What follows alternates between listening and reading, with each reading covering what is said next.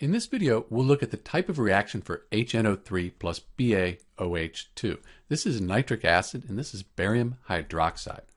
The first thing I notice is that I have water out here. So this water here, that's very interesting to me.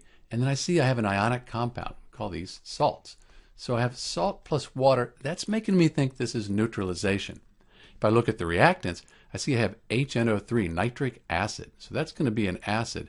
And I can tell it's going to be an acid because I have this H in front. That's usually a clue that you have an acid. For the BaOH2, I see that I have a metal, barium's a metal, bonded to an OH. So this is a hydroxide. So when I have a hydroxide bonded to a metal, that is going to be a base. Acid plus base, giving me salt and water, neutralization. It's helpful if you memorize this table here of common acids. It makes chemistry a lot easier. So I can look down, here's HNO3, nitric acid. That's an acid, it's actually a strong acid. And then BaOH2, barium hydroxide, that's a base, it's a strong base. So this is useful to have in memory.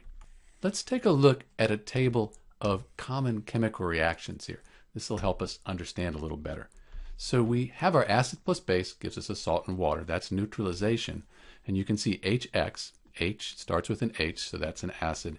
And then a metal and a hydroxide, that's your base, and you get a salt and water, neutralization. It's also a double replacement reaction. That's because the barium is changing places with the hydrogen. So now I have barium nitrate, BaNO3 2, and then HOH. HOH, that's H2O. Should probably balance this, though, for it to make sense. There we go. So it can be classified as two different reactions, neutralization and double displacement.